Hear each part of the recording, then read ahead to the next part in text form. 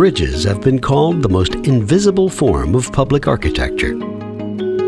Whether we realize it or not, these bridges make modern life possible.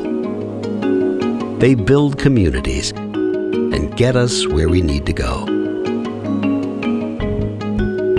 But like most structures, bridges wear down and must eventually be rebuilt or replaced.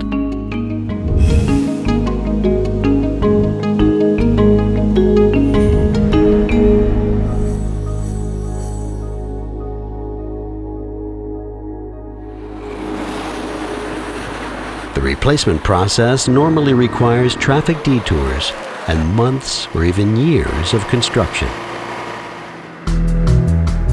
Like many bridges across the country, the Well-Road overpass in Louisiana was starting to deteriorate. Back in the 60s, this used to be just a parish road, low volume, and that's why they used the lightweight concrete. But with times changing, West Monroe is growing out this way. It was never intended to carry the loads and the capacity that it had reached.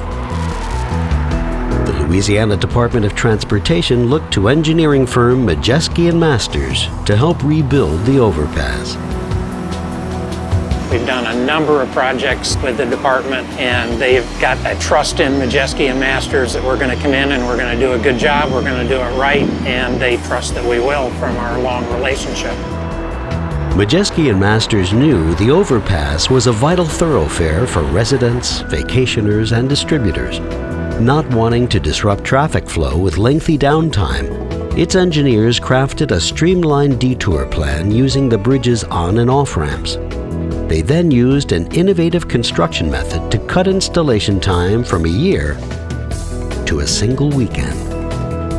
This project stands out from most normal projects. It is rather unique in the sense that we're using accelerated construction methods. This allows us to utilize special equipment and minimize the inconvenience to the traveling public. There's various methods of accelerated bridge construction, but in this case, we're moving the spans in and out with self-propelled modular transporters, which are the SPMTs, and we're able to accomplish that over a weekend rather than a year plus for a job this type. While speeding up the project's timeline, this innovative solution came with complicated logistics. There's a considerable amount of engineering and time that is involved before you even start construction. And once construction started, there's a constant monitoring to make sure that the processes are being followed and that any unforeseen variables that pop up are addressed in a timely manner to maintain on schedule. I'll make straight, all stop, all stop. Despite these challenges, Modjeski and Masters' solid planning and engineering design led to flawless execution, even under bad weather conditions. The team completed work 10 hours ahead of schedule, and the overpass reopened just 3 days after installation started. If the clients had a question, they contacted us. If the contractor had a question during construction, we were able to help with any technical questions that they had so that the accelerated construction process went smoothly.